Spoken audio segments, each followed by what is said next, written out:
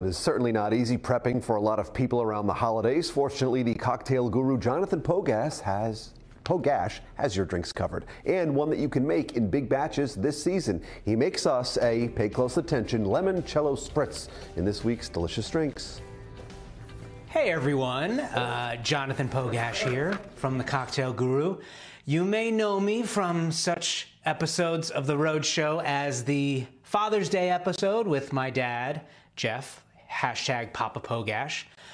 The Halloween episode where I dress up as ridiculous characters and have a jovial time with the crew over at the Rhode Show, and a lot of other Rhode Show episodes. But it's Thanksgiving time, and I have a rare moment by myself here at home, and I'm preparing. As you can see, I have lots going on here. I've got pears. I don't even know what I'm going to be doing with pears. Cranberry sauce, stuffing. We usually make our own fresh stuffing. This is just a gluten-free thing. A graham cracker crust, peaches, light corn syrup, of course, for pecan pie. So many other things, but I just wanted to let you all know at home that it's okay. It's okay to feel stressed at this time of the year. And just so you know, if you're planning on having a cocktail, you can make a big batch of it, and that will alleviate some pressure. So welcome to my kitchen here at home, and I'm going to show you a low-pressure cocktail that you can make in a big batch at home during the holidays. So let's just get started. This is a Pallini Lemoncello Spritz. You've seen me mix with limoncello at times before. I wanted to show you another variation. One of the least favorite, or one of my favorite things is Thanksgiving leftovers, and I cannot let any leftovers go to waste, and that's why I like using leftovers in... That one was hard to open. Not a leftover, it's from scratch, it's brand new, but it could potentially be a leftover. This is cranberry sauce, and I'm going to add it to a pitcher here. A couple of really big soup spoonfuls into my pitcher. Pallini Lemoncello, of course, really nice, that fresh citrus flavor directly into my pitcher. You can make this in a big punch bowl if you'd like. Yeah, that's about as much as I need.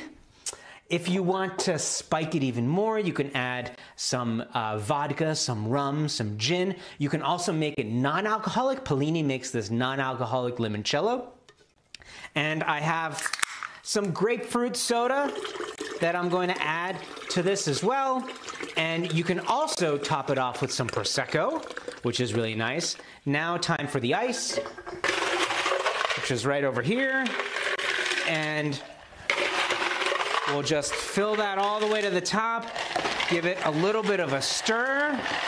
Look at that, folks. Yum.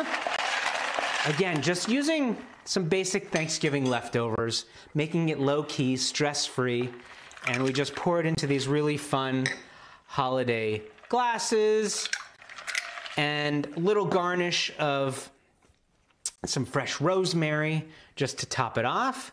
I am, of course, by myself at home here, so maybe I'll just enjoy both of these. They're super tiny, super small.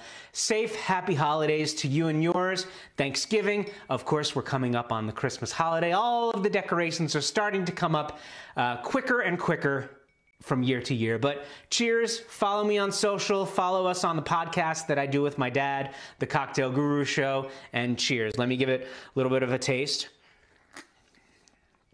Ah, so good. Cheers. Thank you, Jonathan. Pretty good looking kitchen right there. I gotta say, he's never invited us over.